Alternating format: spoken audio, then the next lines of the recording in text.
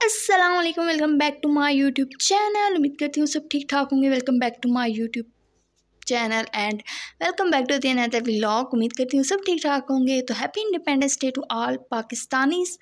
और ये मैंने भी ट्राई किया है कलर हाथ पे लगा के। जी, सबसे पहले तो मैं अपना ड्रेस निकालती हूँ 14 अगस्त का। न्यू तो मेरे पास मैंने नहीं स्टिच करवाया, लेकिन ये है जी पैरेट कलर का और ये है जी ग्रीन कलर का। तो मैं इसको ही निकालूंगी। ये कुछ इस तरह का है और साथ ही मैंने कुछ और भी चीज़ें रखी हुई हैं ग्रीन जो कि इतनी ज़्यादा मुझे मिली नहीं इस दफ़ा। मैंने इतनी शॉपिंग नहीं की क्योंकि घर के और बहुत सारे काम थे, तो इसलिए रह गए। ये बच्चों के लिए रखी हुई है मैंने चुनरी, बस इस दफ़ा 2 चुनरियाँ ली हैं, इसके अलावा और कुछ भी नहीं लिया क्योंकि टाइम ही नहीं मिला लेने के लिए। बाज़ार का चक्कर ही नहीं लगा, घर के चक्कर ही ख़त्म नहीं हो रहे थे, काम वगैरह कंस्ट्रक्शन के। तो वो कौन सी कंस्ट्रक्शन हुई है वो मैं आपको बाद में नेक्स्ट व्लॉग में बताऊंगी। और ये प्यारा सा आपको बाउल नज़र आ रहा है, ये भी ग्रीन कलर का है और इसमें मैंने रखे हुए हैं, मुझे मिले थोड़े सी कलर हैं, एक्रेलिक कलर है। और ये दो, एक ग्रीन है और एक पैरेट ग्रीन है, साथ में वाइट कलर मुझे एक मिल गया है। वाइट कलर का टेक्सचर मैंने चेक करना था तो वो ऐसा है कुछ। बस इसलिए मैंने यही निकाल लिया कि चलो बच्चों के हैंड पे और अपने हैंड वगैरह पे बन जाएंगे फ्लैग वगैरह, या कोई और पेंटिंग वगैरह करनी पड़ी तो वो इससे हो जाएगी। और ये है वैसे ऑयल कलर है, लेकिन चलो काम चल ही जाएगा इससे। क्रिएटिव माइंड होना चाहिए आपके पास, ज़रूरी नहीं है कि हर चीज़ आप बाज़ार से लें, आप घर पे भी कर सकते हैं अपना काम पूरा। और ये ग्रीन कलर मुझे ज़्यादा अच्छा लगा क्योंकि ये रियल वाला लग रहा है, ज़रा नेचुरल इसका लुक आ रहा है, और ये वाला ज़रा फेक्स है। तो मैं इन दोनों को मिक्स करके लगाऊंगी, कुछ बन ही जाएगा कलर।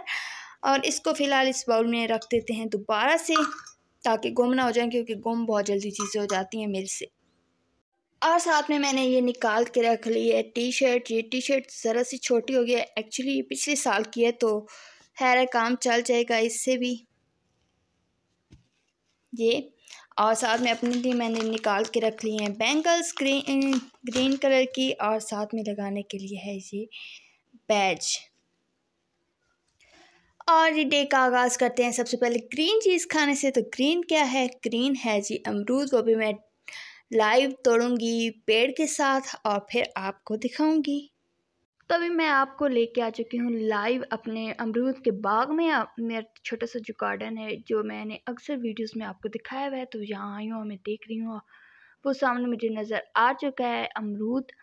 लेकिन ऊंचाई काफ़ी ज़्यादा होती है तो उछल कूद करनी पड़ती है, तब जाके हमें हासिल होता है फल।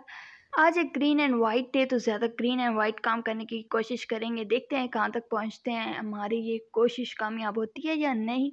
खैर मैं अभी ढूंढ रही हूँ जो करीब से मुझे मिल जाए, क्योंकि अगर मैंने उछल कूद की तो कैमरा ब्लर होगा और आपको वीडियो सही से नज़र नहीं आएगी। खैर ऊंचाई पे काफ़ी ज़्यादा पके हुए हैं क्योंकि वहाँ पे सही सूरज की रोशनी लगती है तो वो जल्दी से पक जाते हैं और बुलबुल कुछ तोड़ के नीचे फेंक देती हैं। खैर मुझे अब मिल चुका है करीब से, और ये कच्चे मीठे ज़्यादा होते हैं तो इसलिए मैं तोड़ रही हूँ। और ये जो हल्के हल्के येलो हो जाएं तो वो बहुत ज़्यादा मीठे होते हैं, तो मुझे वो अच्छे लगते हैं तो मैं वही खाती हूँ अक्सर। खैर जी, मेरे 14 अगस्त का आगाज़ हो चुका है अमरूद खाने से। तो आप लोगों ने 14 अगस्त का आगाज़ किस चीज़ से किया था वो मुझे कमेंट्स बॉक्स में ज़रूर बताना। और जी अब बारी है बच्चों के साथ फ़न एक्टिविटीज़ करने की, उन्हें ड्रेस वगैरह पहनाना और बाकी चीज़ें डेकोरेट वगैरह करना। कुछ बैलून्स वगैरह मैंने बर्थडे के लिए जो रखे होते हैं उनमें से देखूंगी कि मुझे वाइट एंड ग्रीन मिल जाएँ तो ज़्यादा अच्छी बात है, वरना या तो मुझे मंगवाने पड़ेंगे एमरजेंसी में, जो कि अब अचानक मुझे मंगवाने पड़ेंगे जो कि अच्छी खासे महंगे मिलेंगे।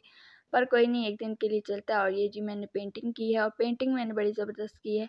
मैंने 2-3 दफ़ा पेंट किया है बिल्कुल सही वाला ऑयल कलर्स और ये एक्रेलिक कलर्स यूज़ करके, लेकिन बच्चों ने सूखने की देर नहीं लगाई, उन्होंने फ़ौरन से हाथ मुंह पे लगा के और मुंह भी ख़राब कर लिया और हाथ भी ख़राब कर लिए। तो मैंने फिर अपना दिमाग लड़ाया और ये वाइट वाला मैंने यूज़ किया है अपना हाइलाइटर मेकअप का, और साथ में मैंने मार्कर कलर यूज़ करके ये स्टार्स वगैरह और बाकी की फिलिंग वगैरह मैंने कर दिए, क्योंकि बच्चों ने तो ख़राब कर देना था, वैसे भी वेस्ट कर करके सारे कलर का सत्यानाश कर दिया था। तो मैंने कहा चलो जी ये लगा लेते, कुछ टाइम टिका रहेगा। ऊपर मैंने स्प्रे कर दिया था मेकअप फिक्सर ताकि ये थोड़ी देर तो टिका रहे, एटलीस्ट वीडियोस वगैरह तक।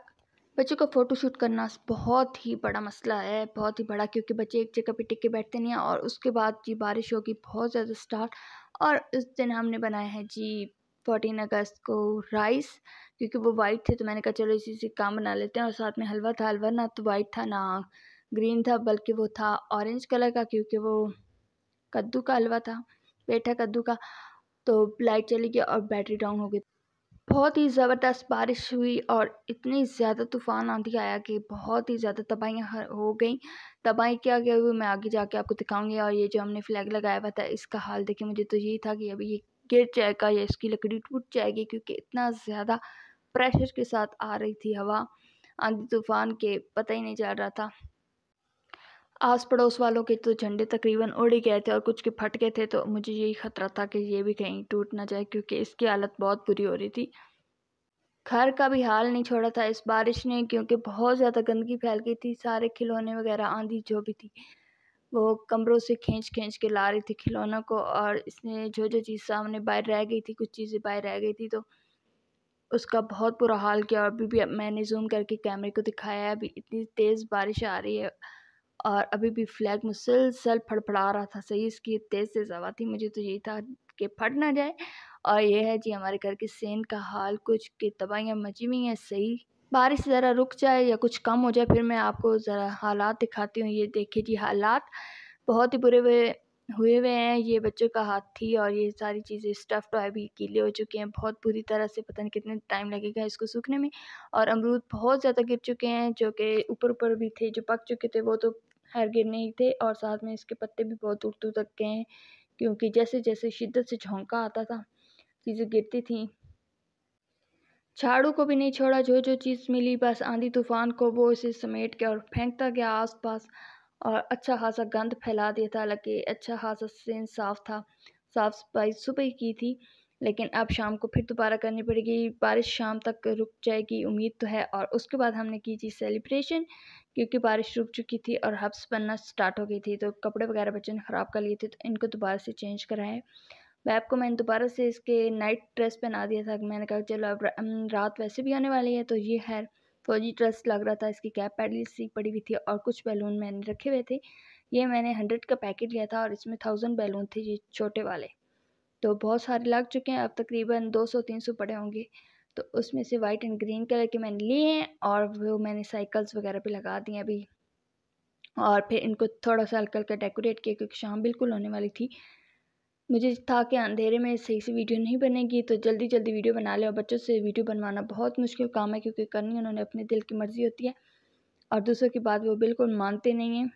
और पूरी वीडियो देखना चाहते हैं तो मेरे इंस्टा पे नहीं, मेरे स्नैक पे जाएं, यूनिक क्राफ्ट व्लॉग पे, और जाके देख लें पूरी वीडियो। और नेक्स्ट डे स्टार्ट हो चुका है। नेक्स्ट डे हमने जाना था स्कूल की डेकोरेशन करने के लिए, क्लासरूम की, तो वहाँ पे हम गए हैं। तो ये 7 क्लास का रूम है और ये काफ़ी टाइम पहले से ही डेकोरेशन की चीज़ें स्टार्ट कर दी थी मैंने डेकोरेट करने के लिए, कुछ पेंटिंग्स वगैरह दीवार पे लगाने की, क्योंकि पूरा रूम डेकोरेट करना था। पूरा रूम काफ़ी बड़ा था और उसके लिए पहले चीज़ें सोचना, फिर पैनाफ्लेक्स बनवाना और उनके साथ बॉर्डर बनवाना लकड़ी से, काफ़ी ज़्यादा लंबा काम होता है, काफ़ी इस पर सोच विचार करनी पड़ती है। और उसके बाद ये पहले इंटरनेट से डिज़ाइन लो, फिर उनको पैनाफ्लेक्स में बनवाओ, और साथ में है ये ब्यूटीफुल सी, मोस्ट ब्यूटीफुल सी माशाल्लाह सी सीनरी। और क्लासरूम को हमने सजा दिया, बहुत प्यारा लग रहा है। आपको कैसे लग रहा है आपने कमेंट्स बॉक्स में ज़रूर बताना है। उम्मीद करती हूँ मेरे ब्लॉग आपको पसंद आया होगा। अगर पसंद आए तो प्लीज़ लाइक शेयर सब्सक्राइब ज़रूर कीजिएगा। नेक्स्ट ब्लॉग में मुलाकात होगी, तब तक के लिए अपना बहुत ख्याल रखिएगा। अल्लाह हाफिज़।